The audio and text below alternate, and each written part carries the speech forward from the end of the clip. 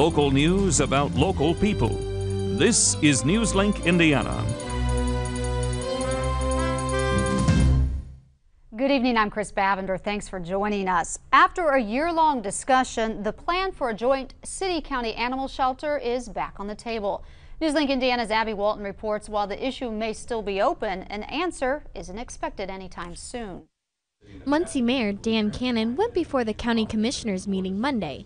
Commissioner Larry Crouch requested that the mayor tell the council the city still wants to be involved in a city-county animal shelter. Whatever they want to do is fine. If they want to work with us, that's fine. If they want to go on their own, that's fine. Currently, any animals outside the Muncie city limits are sent to the Randolph County Animal Shelter. The Delaware County Commissioners set aside $36,000 to give Randolph County for its services.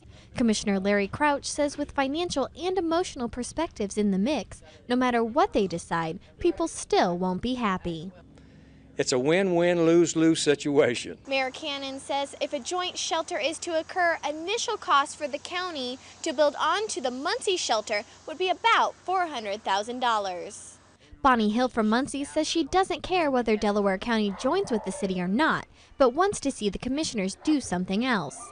According to Hill, current conditions at the Randolph County Animal Shelter are deplorable, even though Larry Crouch says he's heard no complaints. I want to see them stop dragging their feet and make a decision.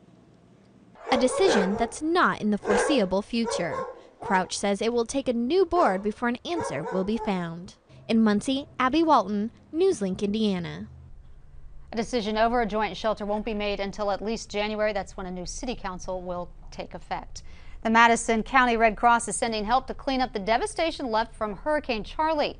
According to the agency's executive director, one person who specializes in opening shelters left Sunday. More people could also soon be on the way. I have a couple more that actually are out right now on vacation. They're supposed to be back, and they're in specialized areas that they do need for them to go out.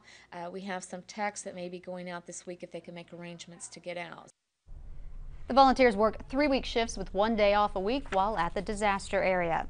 Now here's Jennifer Cook with a look at our forecast. Jennifer? Thanks, Chris. Tonight we're going to see mild conditions with mostly clear skies, a low 58 degrees. Tomorrow we're going to see a high of 82. Afternoon thunderstorms are likely because of a cold front. It's going to move through our area through the overnight tomorrow into the early morning hours Wednesday. Chris? Thanks, Jennifer. That is Newslink Indiana. Join us at 10:57 tonight for more news and get local news about local people 24 hours a day at newslinkindiana.com.